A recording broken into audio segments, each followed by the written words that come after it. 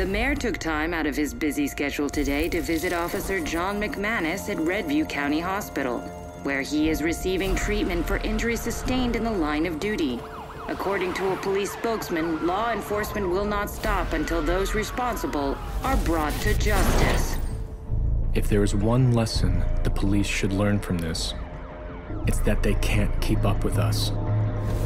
Officer McManus pushed his limit, but ours was further.